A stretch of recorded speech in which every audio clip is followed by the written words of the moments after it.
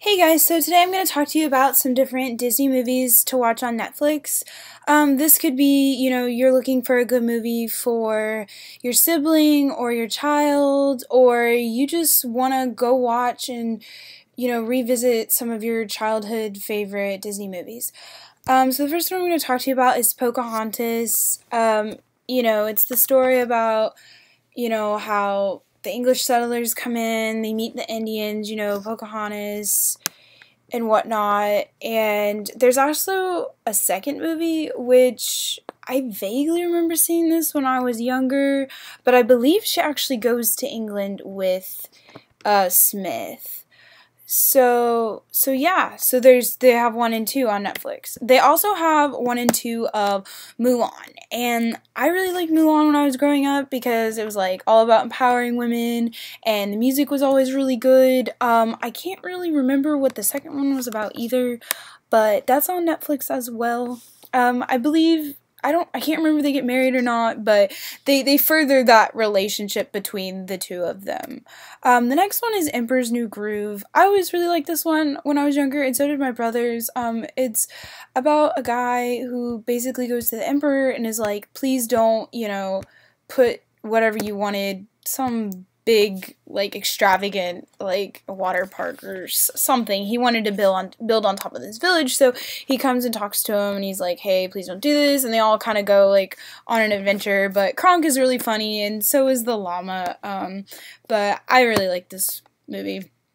The next one is Hercules. It's basically based off of, your Greek story, but it's, like, the Disney version. It's really good music as well. I always really liked the girl in it, and this one's good. The next one is Aristocats. Sorry. I think I only saw this one like once, but I believe someone does get kidnapped, but it has good music in it, and if you're a big fan of cats, this is definitely for you. The next one is Atlantis. I remember when this movie came out because Disney had really cool Atlantis The Lost Empire toys, but I did like the film, and it's basically about them all going on an adventure to find, the lost Atlantis, and they actually find it, and it's a pretty cool movie, actually. They had a nice twist on it. So the next movie I'm going to talk to you about is Dumbo. This movie's older. I think it was made in like the 40s.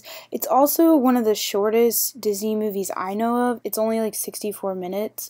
But this one is about a elephant who is made fun of because of his big ears, but it turns out with those ears he can actually fly. It's pretty cute. The next one is Walt Disney's Treasure Planet. This is based off of, it's like Disney's version of Treasure Island. It's set more of in a futuristic, kind of like different worlds and space kind of thing, but it's good. Next one is Rescuers. It's about kind of like the UN, and has mice in it, and they go looking for this girl, and I only saw this movie like once a long time ago, but I remember liking it. Another one is The Sword in the Stone. This is a classic. It's based off of the book, and I actually read the book, but I saw the movie when I was a kid beforehand, but I really like the animation. It's really cute. I think my favorite part is, I think there were fish and different animals at different points in time, like, because of magic, and it's a really cute movie. And the last one I want to talk to you about is Robin Hood. This is a classic as well. It's the Disney version. He's a fox. It's your normal Robin Hood story, but it's really cute, and it has good music as well. So I hope you found this movie video helpful, and thanks for watching, and please comment and like.